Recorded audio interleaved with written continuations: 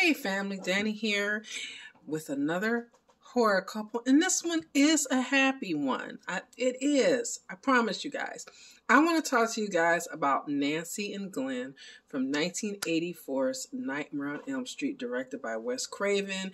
There were 9 films in all. There was a TV series, countless comic books. Oh my gosh, if you guys have not had a chance to read any of these, then you guys do not know what you are missing out on. I love the Nightmare on Elm Street comics. And I'll post a few pictures from them on my Insta. But back to Nancy and Glenn.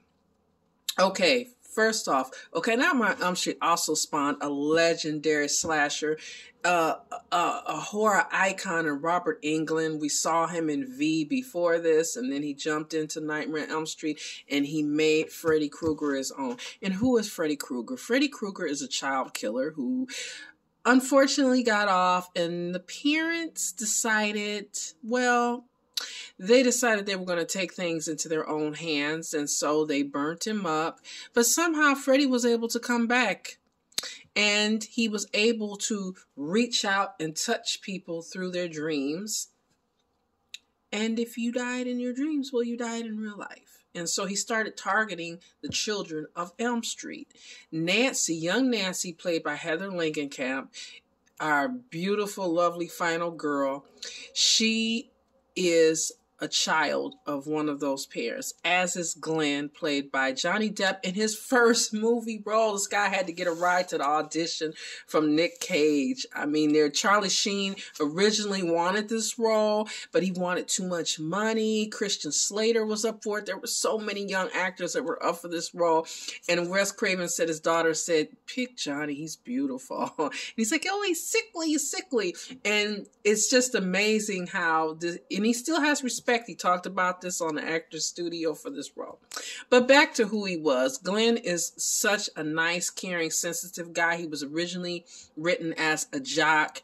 But of course, Johnny Depp, if you've seen the film and if you know young Johnny Depp's build, and even now he was never like a big, muscular type. So it kind of got, I don't want to say edited down, but he inhabited the role and made it his own. He has a sweet, endearing, loving quality, which is quite the opposite of Ron, played by Nick Corey, who's the jock in the film.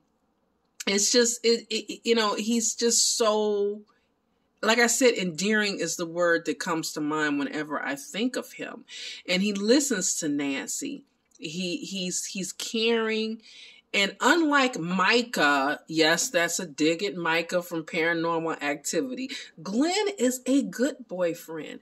Even when he doesn't see evidence of Freddy Krueger, even when he's like, this is not making any sense. I really think our friend, because their friend Tina had gotten, murdered by Freddy, and she had expressed that she was having dreams about this guy with these razors for fingernails, and Nancy too. So they kind of shared this. And even though this stuff was sounding really bizarre to Glenn, he was still there for her. He was still supportive of her. He still listened when she said, look, I want you to watch me sleep.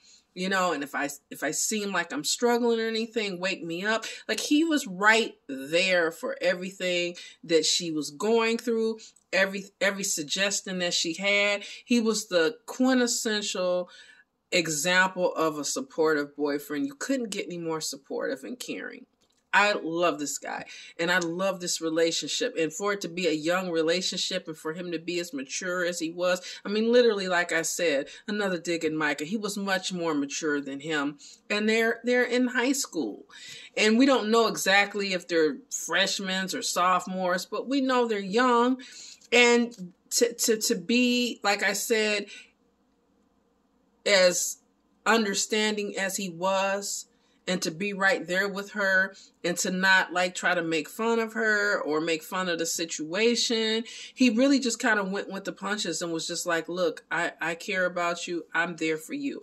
And the biggest problem they had in their relationship, really, other than their got Freddy Krueger as a specter over was really his parents, and ultimately, you could say that it is his father who is who institutes the demise of their relationship in more ways than one. If you haven't seen the movie, which I hope you have seen Nightmare on Elm Street by now, but if you have, then you know what I'm talking about. So this again is an example, I have to say, of a happy couple.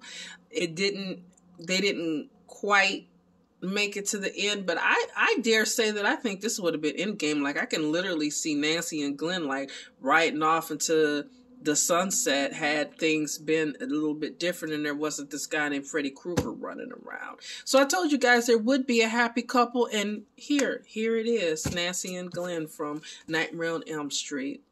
So let me know what you guys think, like and subscribe, and as always, stay different. Bye.